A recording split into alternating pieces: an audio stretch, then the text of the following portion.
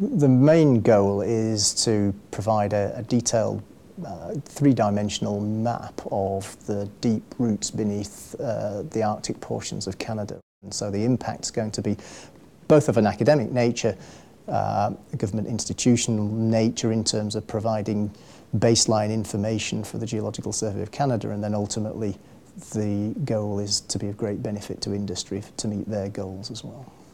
The career achievement that I'm most proud of, I think I'd have to say, would be the development of the first method for dating individual diamonds.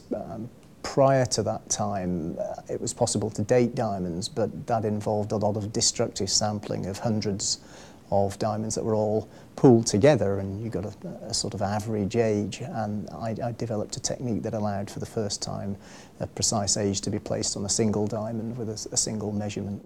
The university has a world-class group of researchers already in my general field, and that's always a good thing to have if you want to move somewhere, so that you're surrounded by colleagues who are also excellent in their field.